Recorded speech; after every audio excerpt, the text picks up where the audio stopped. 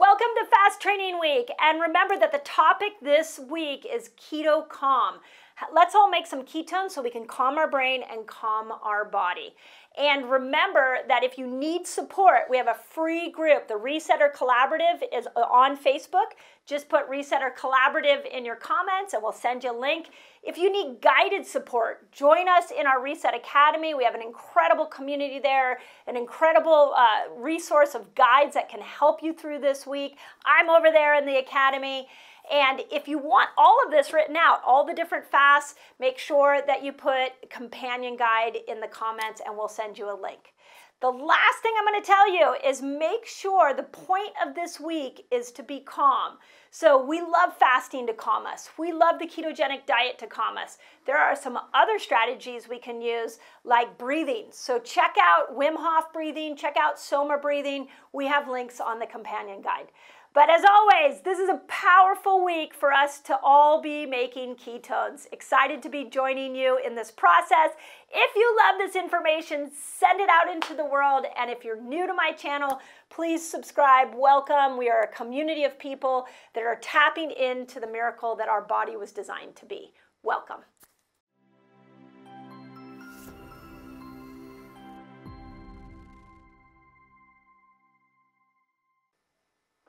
Day 3 of Fast Training Week. So if you are new to my channel, this is the first video you've ever watched.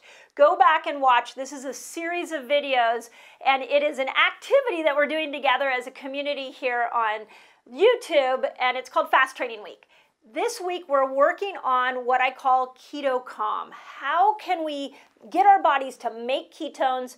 When we do make ketones, what is it doing to calm our body, to calm our brain? And on this video, I really want to dive into the simplicity of why making more ketones is a sign that you're burning fat. And this is really a powerful concept, but it's also so simple. So I want to make sure that you guys understand it and you don't just get obsessed with trying to see ketones on your blood sugar reader, that you actually understand what's happening inside the body. This is how it basically works when we eat. In a traditional diet, when we eat foods that are high in the glycemic index, what we're doing is we're raising our blood sugar levels. When our blood sugar goes up, so does our insulin. So insulin is there to be able to hook to the glucose molecules, hook to those sugar molecules, and drive them into the cell so that the cell can make energy. So for most of our life, before we even knew about the ketogenic diet, what we did is we ate, we made insulin connected the glucose, and then that went into the cells and created energy. This is a very quick form of energy. Any of you that have ever had like at 10 in the morning a crash and you've reached for some kind of food and all of a sudden you brought your energy back up, you were working more from this mechanism inside your body. Now the challenge with this is that the minute that our blood sugar isn't high, our energy goes low. And when our energy goes low, our cravings kick in.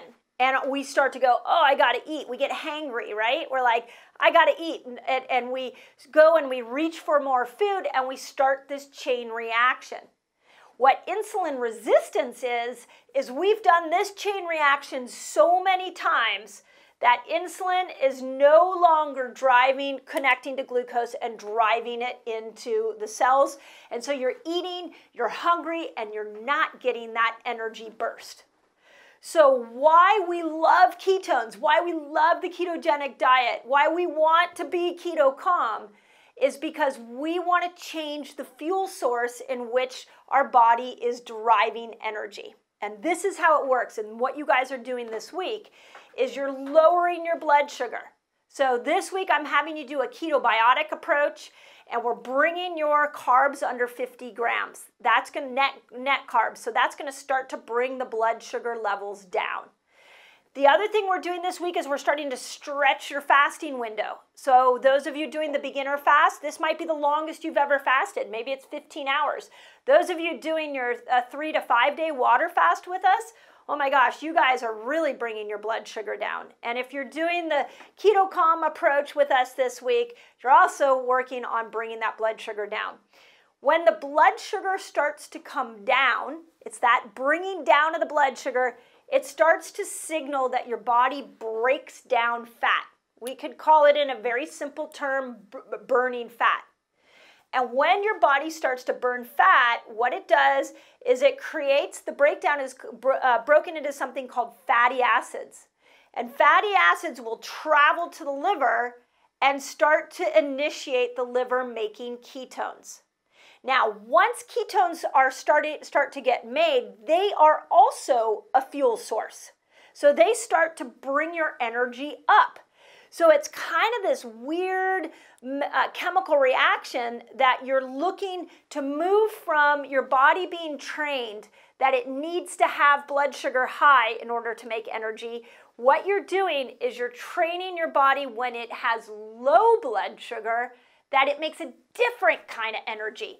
It makes ketones that will start to create what we call a more sustained energy. With the traditional diet, what's happening is that your energy is going up and down like this with your food. When your blood sugar goes down, you start to crave sugar, you start to crave carbohydrates, you reach for that carbohydrates, the body makes energy, and boop, all of a sudden your energy and blood sugar go back up. With the keto calm approach, what we're doing is we're taking you off that up and down, and we're bringing your blood, we're stabilizing that blood sugar, we're bringing it down, and that is like a switch or a signal to tell your body to burn fat. And when it starts to burn fat, that starts to make ketones. Ketones become your energy source. And now, those of you who've been doing this with me for a while, you've got that sustained energy. I see it all the time in my day-to-day life where maybe at 10 or 11, my body in the morning, my body is like the blood sugar is starting to come down, but I haven't really made ketones yet. And so my body is starting to figure out what do I need to do because there's nothing coming in. But since I've been doing this for so long, and many of you have this experience, that since my body knows now, I've trained it, that, okay, when blood sugar goes down, I go to this fuel source. I go and start to burn fat. And the longer you play with these principles, the more you train it down here, but you've got to stop this. This has to not be the priority or the majority of the way you eat. You need to make this the majority, and now you're training your body to become this incredible fat burner. It's just like training a dog to sit.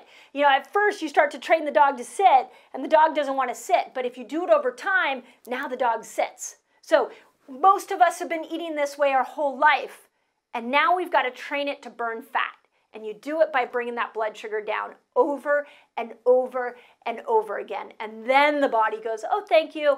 Okay, let's go make some ketones. Let's burn some fat. And everything you want to accomplish in your diet, in your health, in your calm brain, all of that starts to click in when you tap into this fuel source. So, day 3, hope you guys are doing great. Give me comments. Let me know how the week is going, how fast training week has been for you, and if these concepts are landing with you and are helpful. And as always, I love being on this journey with you.